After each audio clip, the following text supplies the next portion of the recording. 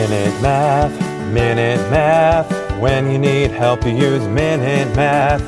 Hi, I'm Sean Gannon, and this is Minute Math, and today we're learning about scientific notation.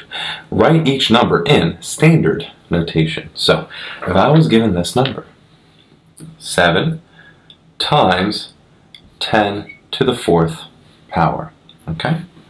Well, what we want to do here, we take 7, and we know 7 has the decimal place right here, to the right of it, okay? Now, we multiplied 10 to the 4th power. That means we're going to add 4 zeros to this. So this decimal place is going to move 4 spots to the right. 1, 2, 3, and 4. And so zeros now fill in that area. This now gives us our final answer of 70,000. Minute Math. When you need help, you use Minute Math. Minute Math. When you need help, you use Minute Math. MinuteMathTutor.com